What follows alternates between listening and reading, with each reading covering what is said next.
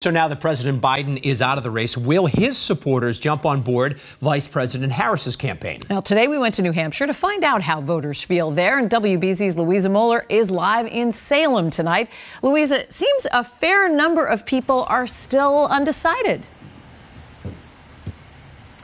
Well, Lisa, David, I spoke with several voters, and they're being thoughtful about this. They know there's over 100 days to the general election. Certainly some of them want these candidates to earn their votes.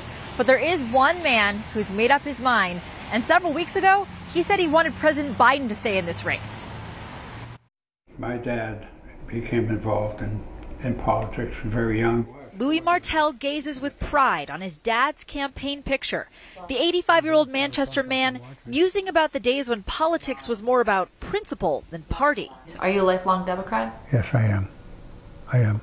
Very nice. But as somebody would say, I don't vote for the party, I vote for the person. 2 weeks ago, Martell told us this about President Joe Biden. I'd like to keep him right where he is. Now he's grappling with a seismic political shift. Vice President Kamala Harris running for president as her boss has bowed out. So what are you going to do? Well, he does, he likes Kamala Harris, and he's going to support Kamala Harris for president. And I think I like his choice.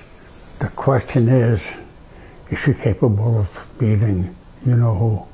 Martell is not alone. We spoke with Granite Staters weighing their options. Honestly, it's a lot. I honestly feel like we need to have a bigger pool to choose from. I'm interested to see how it plays out and then probably decide between Kamala and Kennedy.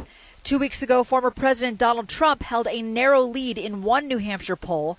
Now Neil Levesque, executive director of the New Hampshire Institute for Politics, says Harris may enjoy an enthusiasm bump among Granite Staters, but shouldn't take that for granted. This is a more suburban area, a lot of middle-class folks here, and so I think she needs to make that kind of an appeal to those types of voters. With age and experience, Martell knows only one thing about this race is for sure. We're full of surprises. We really are.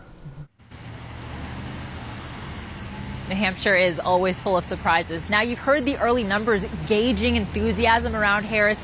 Coming up at 6 o'clock, hear from one pollster about why he thinks it's too early to measure how New Hampshire voters are feeling.